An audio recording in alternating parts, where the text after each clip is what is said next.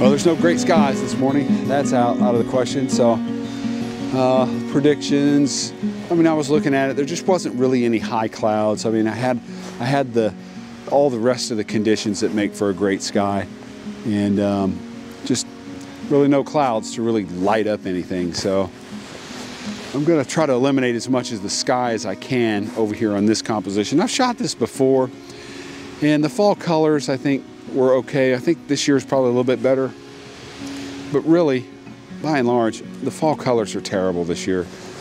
I mean, yeah, we just haven't had a lot of rain, and it's just, we kind of went from green to kind of brown. I mean, there's some color, but yeah, not really spectacular. So nothing to write home about, but nevertheless, I'm going to capture an image anyway, because it's all about the art of photography, right?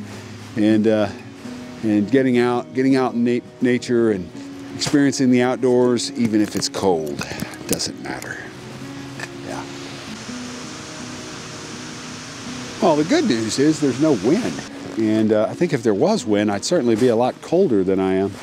And speaking of the cold, I wanted to take a minute this morning and talk about some kind of cold weather gear and how I bundle up for the winter.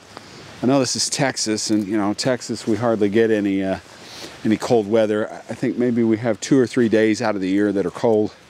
I'm just kidding. It's probably a little bit more than that, maybe 2 or 3 weeks. I'm kidding. But anyway, it's for the most part pretty warm here in Texas. But nevertheless, it does get cold, and I do travel to some of the colder areas. But one thing I want to talk about, and I think I mentioned these before, the Heat Company, kind of the glove system from the Heat Company. What I really like about it is a system, and basically consists of 3 parts. You've got the liner, which is a pair of gloves, and they have tips on them that you can interact with your computer screens and cell phones, but still keep your fingers covered, which is a plus. And the gloves come in, or the liners, I should say, come in various thicknesses. But anyway, you know, you can get the really thick ones or really thin ones, so depending on the time of year, and you can use the liners just by themselves as gloves. But the cool thing about these gloves is there's pockets on the liner, and there's pockets on the shell. This is a 3-part system. It has the liner, the shell, right, which is a mitten, and then there's a hood that goes over the shell for extra warmth and protection. This is just a great system. I learned about these from Peter Fritz. I'll put a link to his channel up here, but Peter Fritz, I really appreciate that. He recommended these, and I think these are made in Austria. Just really great gloves. Really good system to keep your hands warm. And like I mentioned, I love these pockets for keeping hand warmers in.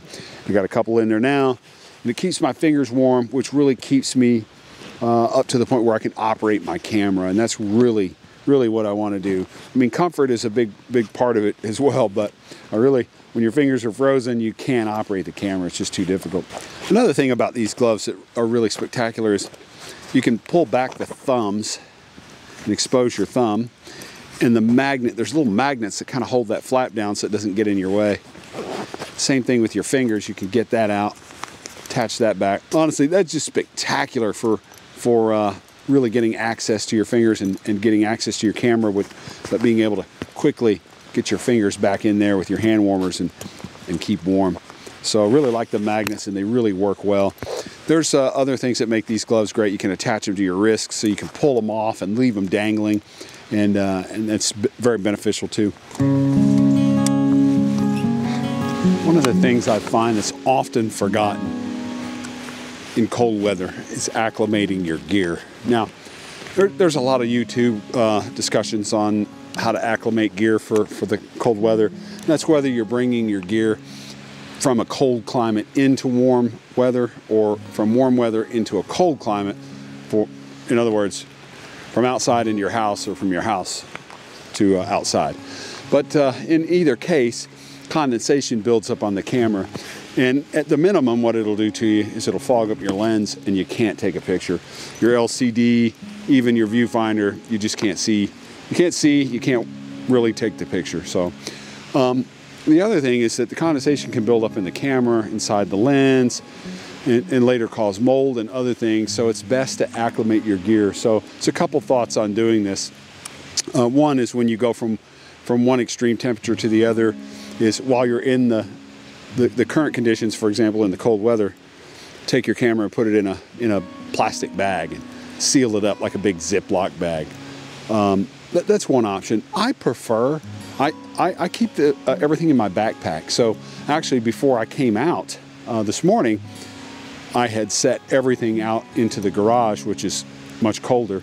And then on top of that, I had put things outside on the patio to get acclimated a couple hours before I came out. So to make sure that I didn't have any issues with my lens fogging up or anything icing up on the camera. So, and I think the backpack, if you have a backpack that zips completely up, that really works best. And you can, if you're really worried about extreme temperatures, you can take your backpack and put it in a big garbage bag and seal that up so you can seal the whole thing up.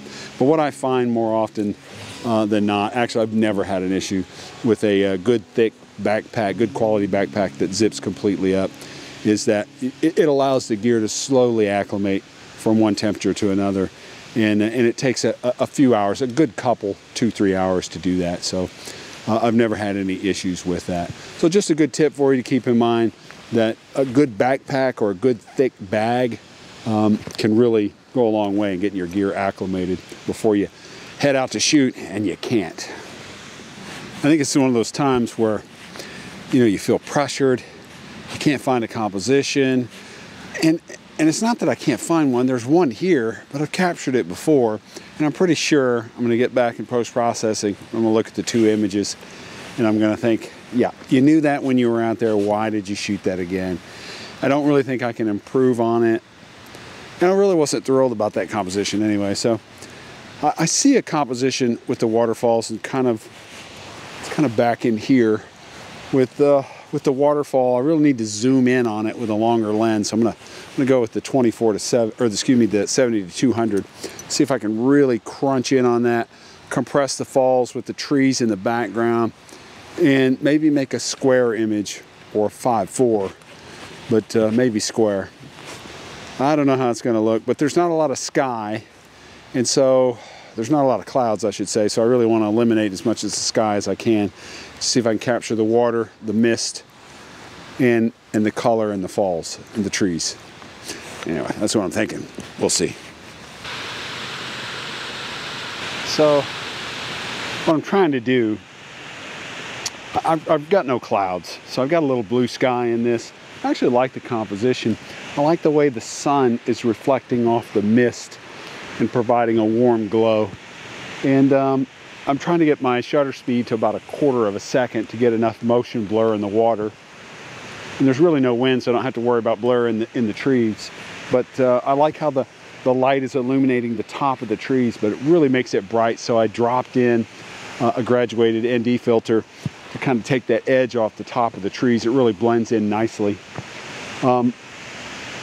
There's other options too. I could capture a couple of exposures.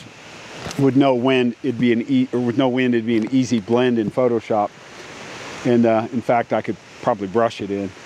But a good thing to do here is to, and I talked about this before, is ETTR, exposed to the right. So capturing an image as far to the right as you can without clipping any of the highlights.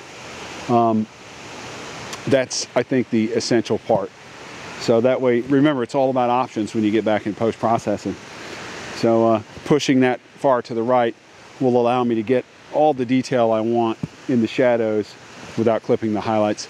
But I also take an image, a properly exposed image, because I think I can really get this with one image, especially with an ND filter balancing out the exposure. So I'm really not clipping any highlights at all. And yeah, I definitely, the D850, it's just a beast when it comes to pulling detail out of the shadows, clean details out of the shadows. So I really don't worry about that too much. So I captured a couple compositions, f13 at about 1/4 of a second. So that should give me enough depth of field this far away, shouldn't be any issue. And while also giving me that shutter speed that I want to really capture the blur in the water, get a bit of the mist. I did use a circular polarizer on this just to really make those colors pop. to take the glare off the top of the trees from the light reflecting off the leaves and also the light reflecting off the water. But it kind of cuts down on the fog, so it cuts through the fog, which really, I like the fog, or the mist I should say. I like the mist, but I think I'll still have enough mist in the image to really get everything I want, which is the fall color, the mist, the motion blur in the water. It'd be nice if I had some clouds in the background, but that's just not in the forecast. Not in the picture right now. You got to take what you can get. But like I say, you know, I'm happy to be out. It's just wonderful to be out today on a fall morning like this. This little cold, but nothing I can't handle. Well, I think I captured an image I'll be happy with, but you never know until you get back in post-processing and really see it. So, but anyway, I hope you liked the video, and I hope there were some tips that I was able to give you that maybe will benefit you down the road. But anyway, if you did like the video, make sure you hit that like button and consider subscribing to the channel. And drop me a comment and let me know your thoughts. And as always, if I don't see you down the road, maybe I'll see you on the trail. Well, this image was a welcome surprise. It turned out much better than I had thought. I like the composition, but I don't much care for the empty space in the sky. I think this image would have been much better with some soft clouds filled with subtle shades of red, kind of fading into the trees below. Nevertheless, the reflective light from the morning mist, it added a bit of mystique while complementing the overall warm tones of the image. It's too bad autumn is such a short season. I know there are many more images that await discovery, but unfortunately, there's never enough time to capture them all. One must be selective in choosing destinations with great forethought.